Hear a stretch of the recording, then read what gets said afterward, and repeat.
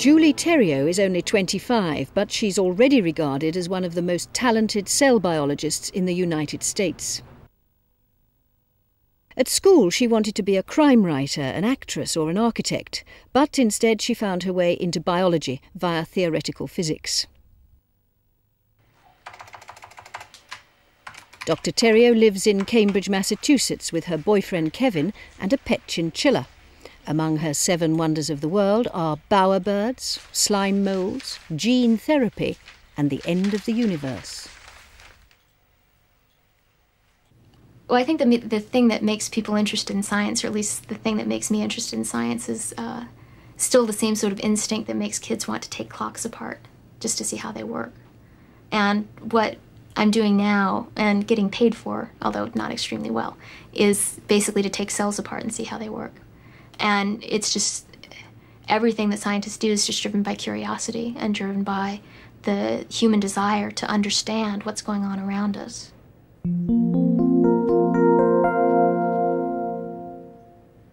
Most animals will go to extraordinarily great lengths to attract mates.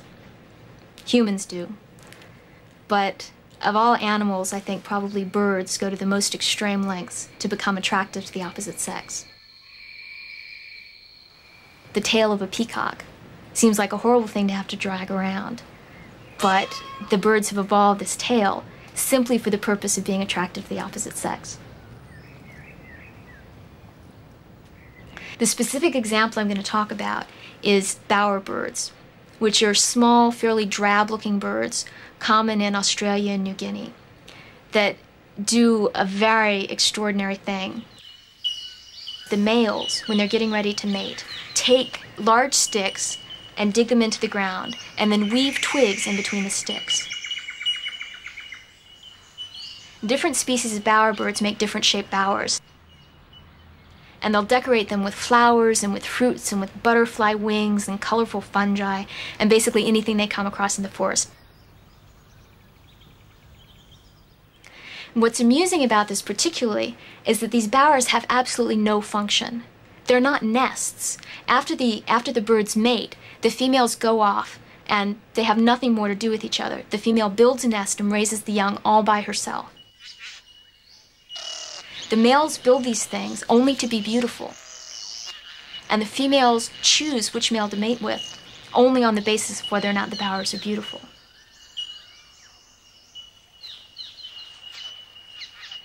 The idea of beauty, then, in the decoration of the bowers, you could imagine either as something that the birds are just born with, that evolution has somehow taken care of this, and all of the birds know what's a pretty bower, all of the males know what to build, all of the females know what to pick. But that actually doesn't appear to be the case. It looks much more like these birds have developed a sort of aesthetic culture. If you look at the same species of bowerbirds in different locations, the types of decorations that they use will vary a great deal. Some males will choose a particular color snail shell, for example, and make huge piles of that color snail shell. And other males that live only a few meters away will totally ignore the snail shells and concentrate on flowers. The thing that really strikes me about this as being so wonderful is that it's such a remarkably human thing to do. And we tend to prize things that seem to make us as humans different from other animals. And some of the things that we particularly prize are things like our ability to make tools, our ability to use language, our ability to be creative, and our ability to recognize beauty without function. And as we learn more about complicated behaviors of different animals, it seems more and more like none of those things are unique to humans. And there's nothing that we can do, even to the extent of making objects of art and appreciating objects of art, that some other animal can't also do.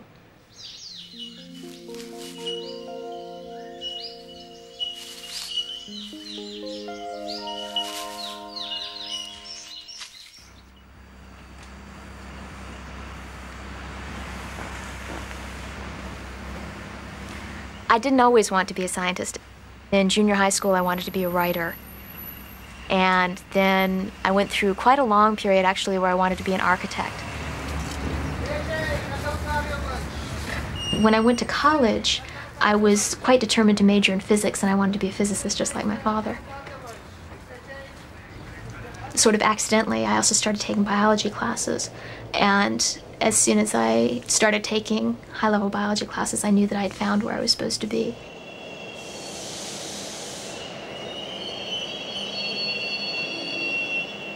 I discovered what it felt like my mind was built to do and was built to understand. And I could put things into the proper contexts. It was almost as if my mind was one of those big desks full of pigeonholes, and every time I learned a fact in biology, I would be able to slide it into a pigeonhole that already existed for it.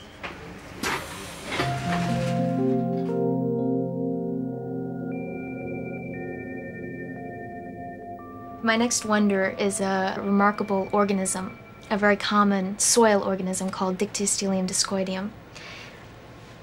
Most creatures on Earth, plants as well as animals, can be divided fairly easily into two classes. They're either unicellular organisms or multicellular organisms. In a unicellular organism, there's only one cell, and that cell alone performs all the functions that the organism needs to do to be able to survive. Many times it can move as an individual cell, it can eat, it can reproduce. Multicellular organisms, like you and me, consist of basically a pile of cells which have all gone into different specialties. And they cooperate with each other so that each individual cell only needs to be very good at doing the one thing that it knows how to do, and will let other cells in the body perform all of these other functions that are necessary for life. However, there are a small number of organisms which can't quite decide whether they would rather be unicellular or multicellular. And one example of these strange organisms is Dictyostelium. The organism goes through most of its life living in the soil and forests as a unicellular beast. And it crawls around and eats and divides. Single cells divide to form two daughters, living quite happily as a unicellular organism. However, when there's not enough food around, or when there's not enough moisture around, they begin to send off chemical signals to each other. All the amoebae will start crawling towards each other and pile up. They form a cylindrical slug, which looks for all the world like a little maggot, and start crawling around as an organism. It leaves a trail of slime behind it, and this is why these types of organisms are called slime molds.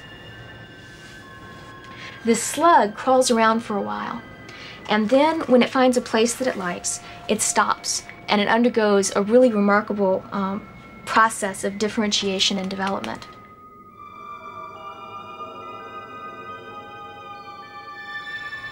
And the head grows up and starts forming a stalk.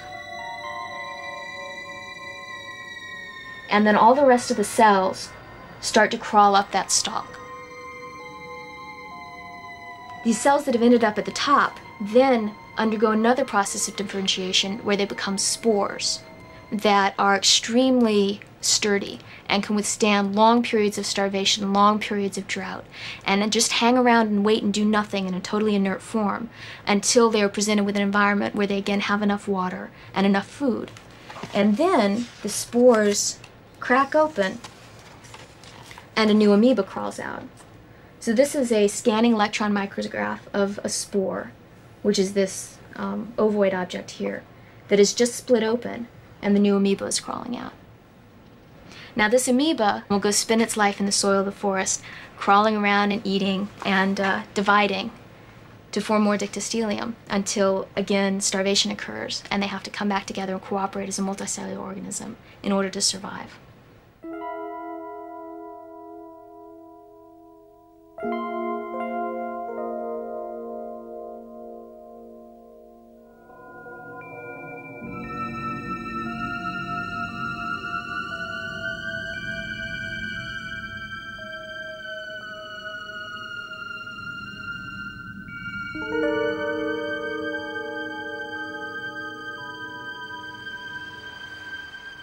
What we're trying to do as scientists is to confront mysteries, things that we don't understand at all, and try to make little excursions into this great field of unknown.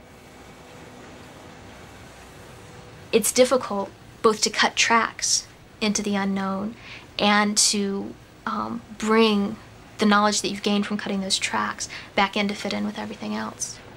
And you have no guarantees that you'll be able to do either. My studies involve behaviors of single cells, and what I actually look at is the way that cells move, and the signals they send to each other, and the signals they receive from external cues to tell them where to go when they move through the body. The thing that's most striking about it is how large the unknown is. Certainly in the field that I'm in, where the unknown is enormous and the known is very small and very scattered.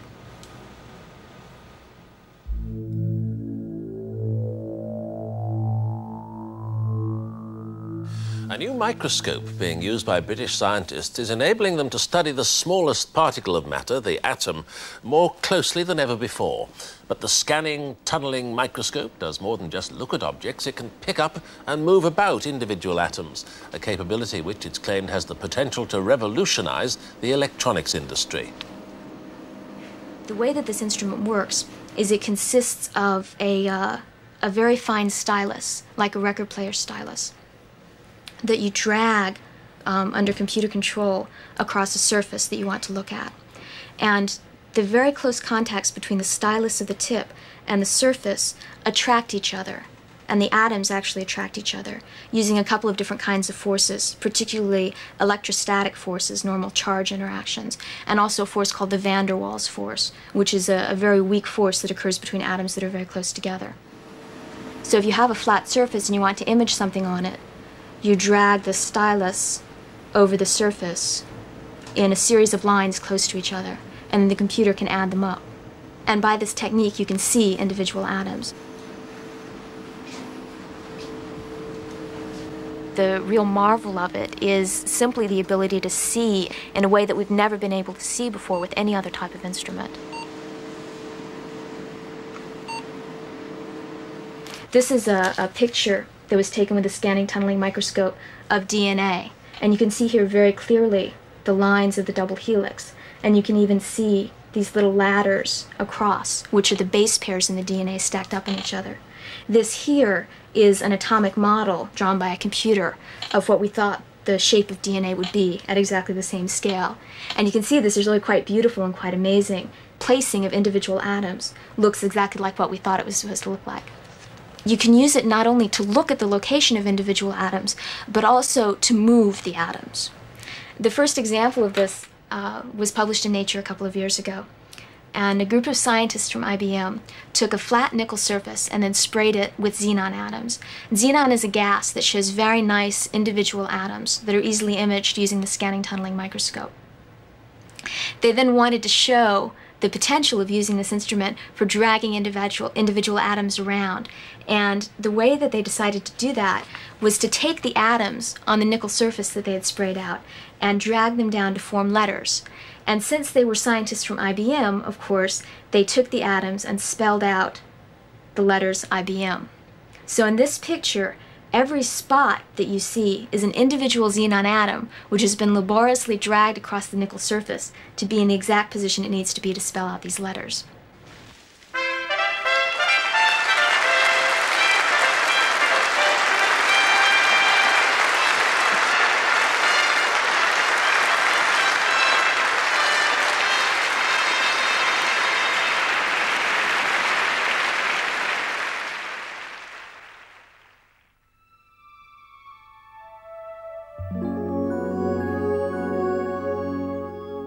Humans, if you cut off the tip of a finger, you can regenerate the tip of the finger. But if you cut off anywhere below the nail, there's too much scarring and the limb doesn't grow back. But with salamanders, you can actually cut off a whole leg right at the place where it joins the body, and the salamanders will grow a whole new leg. Obviously, this is something we should be quite jealous of that the salamanders can do. And if you think about it, what's surprising is not that salamanders can regrow new limbs, but rather that we can't. Because every human being and every complex animal starts off life as a single cell, and that single cell divides to form a mass of tissue. The cells in that tissue then differentiate to become all the cells of your body. And in a limb, they become the bones and the muscles and the skin and the nerves and everything else. Every cell in your body should have, theoretically, all the information necessary to make every other cell in your body, because the DNA in the nucleus of all these cells is identical. So it seems like if we lose an arm, The cells remaining in the area where the wound is made have all the DNA that originally programmed the growth of the arm, and there should be no reason from first principles why those cells couldn't just replicate and form a new arm. Well, the reason they don't is twofold. The first problem is that in higher animals, scarring occurs when you lose an arm that prevents growth of new tissue. But the real problem is that after an embryo develops, when you go through this process of differentiation, the cells actually forget what they used to know. So adult cells no longer remember how to regenerate all of these tissues. And in salamanders and newts, the cells in the region near the wound go backwards in the developmental pathway, and they'll proliferate and then start to differentiate to form bone tissue and muscle tissue and skin.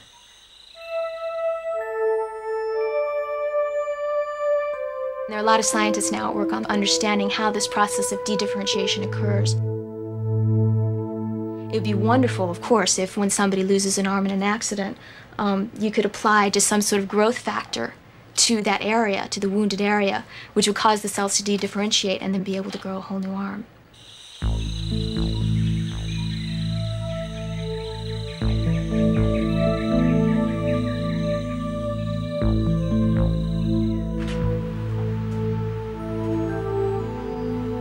There is a lot of hostility to science for a lot of different reasons. Part of the hostility to science is this sort of emotional, basic mistrust of the way that science approaches the world. When some scientific discovery is made and it's published in the New York Times, people will read it and think, aha, this is the truth, this is the fact.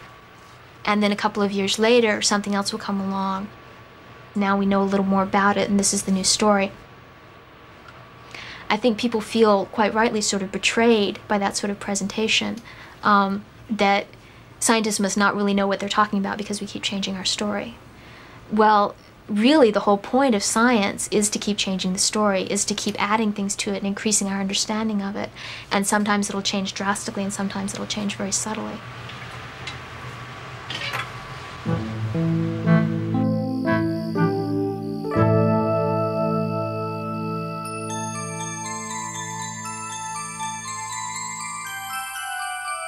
People very rarely stop to think about how amazing they are, that this animal, essentially through an act of will, can actually produce light. Fireflies actually aren't the only type of organism that can make light. There are many different types of organisms from all different phyla that can do this trick. Way under the surface of the ocean, there are fish that make light. These types of fishes use light for hunting, for defense. If an animal comes up and tries to eat one of these fish, it can flash light at it and sort of scare it off. Or some animals use the light in mating, and that's what fireflies do.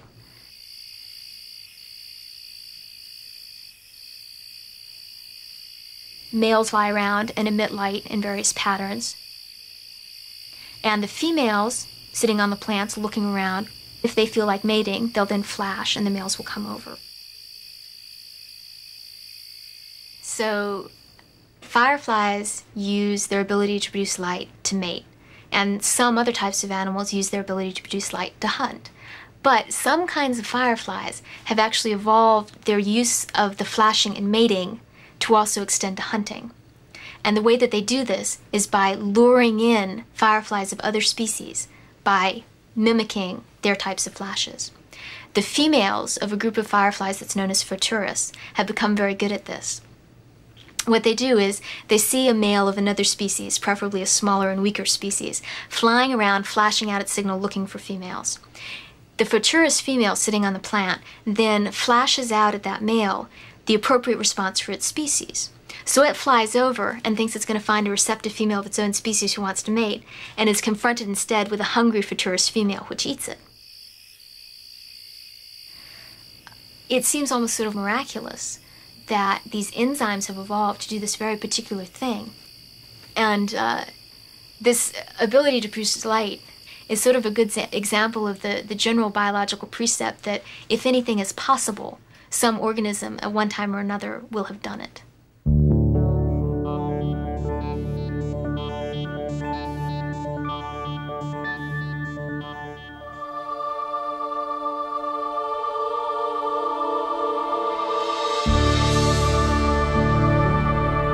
This next one is not so much a wonder as an unsolved mystery, which everybody is eagerly waiting to have solved. And it involves the question of how the universe is going to end. And to introduce this, I want to read a little poem by Robert Frost called Fire and Ice. Some say the world will end in fire, and some in ice. From what I've tasted of desire, I hold with those who favor fire. But if it had to perish twice, I think I know enough of hate to say that for destruction, ice is also great, and would suffice. This poem was published in 1923, but the debate about how the universe is going to end is actually still exactly the same today.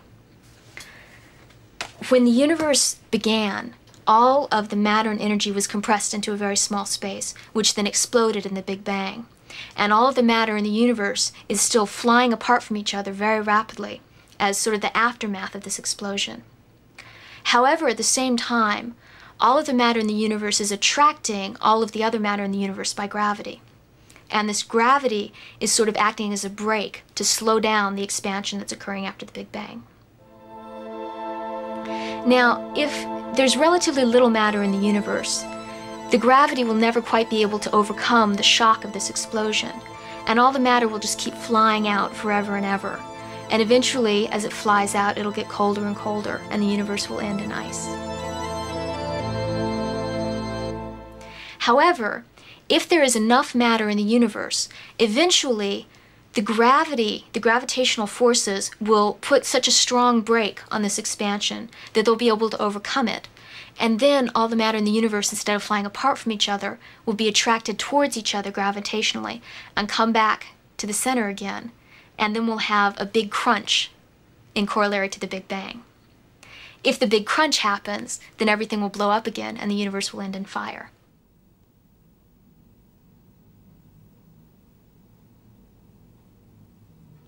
There's a parameter called the cosmological constant, which is basically a ratio of the amount of matter in the universe to the amount of matter that would be theoretically necessary to close the universe, to make it end in a big crunch.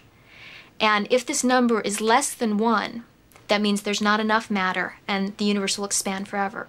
If the number is greater than 1, there's plenty of matter and the universe will eventually crunch.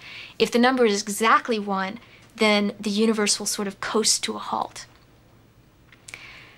Everybody, well, not everybody, but I think most people would probably prefer that the cosmological constant be greater than 1 and that the universe come back and crunch.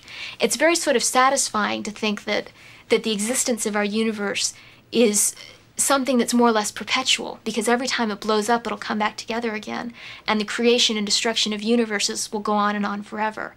There's no need for any beginning, and there's no need for any end. There's a beginning and end to the particular universe that we live in, but another universe will be created from its ashes.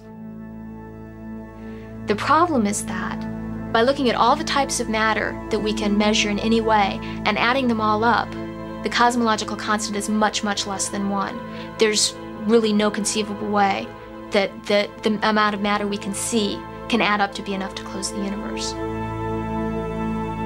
So we're left right now with the mystery of, first, whether the universe will end in fire or in ice, and if the answer is really fire, as is more sort of philosophically satisfying for many people, where all that extra matter is and why we can't detect it.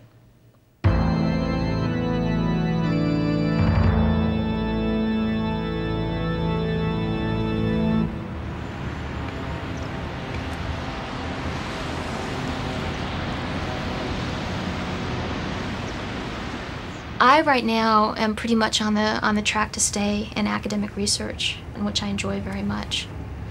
Ultimately, though, I would very much like to have some input in the shaping of science policy. Life is getting sufficiently complicated that people really need to be able to have a basic understanding of science and technology.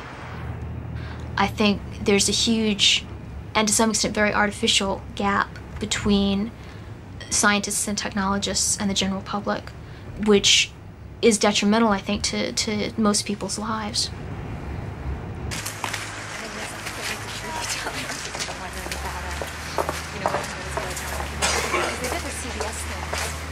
Just like 2 weeks ago. My last wonder of the world is a medical advance in the field of gene therapy.